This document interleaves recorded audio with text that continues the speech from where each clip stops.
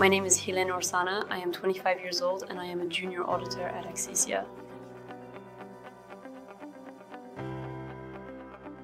Axisia depends on ECLA, which is a non-profit organization that takes care of visually impaired and blind people.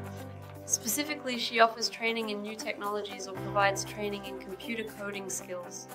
And in September, she opened Axisia, which is an inclusive company that creates websites and performs accessibility audits on websites.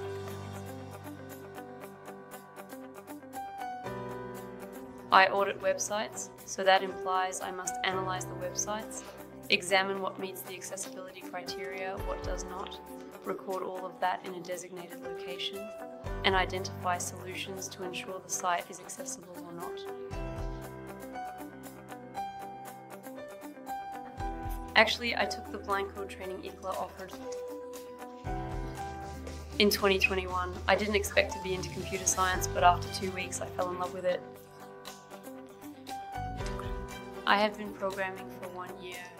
Then I had an internship in a company where I did a little more design work and where the individual who hired me was genuinely interested in digital accessibility.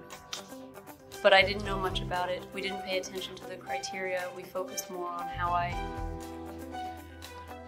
I was doing well in website development. And I thought it would be great to specialize in this area and therefore find a diploma or an equivalent training program to enhance my skills and knowledge in order to have a diploma. And so I wanted to find a training course with an internship, or specifically find an internship specialized, a company specialized in digital accessibility. And before I started training, my mom told me, no, go for it. At Axisia, there is a training program in CAP contract that specializes in digital accessibility.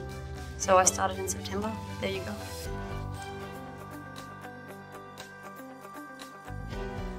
I believe it is crucial to put ourselves in the shoes of others, to have a great deal of empathy. You must possess the desire to help. Because it's true that we don't always realize whether something is accessible or not for someone. You have to love going into details, you have to be curious because it evolves very quickly. And you must appreciate searching, digging through everything you discover all the time.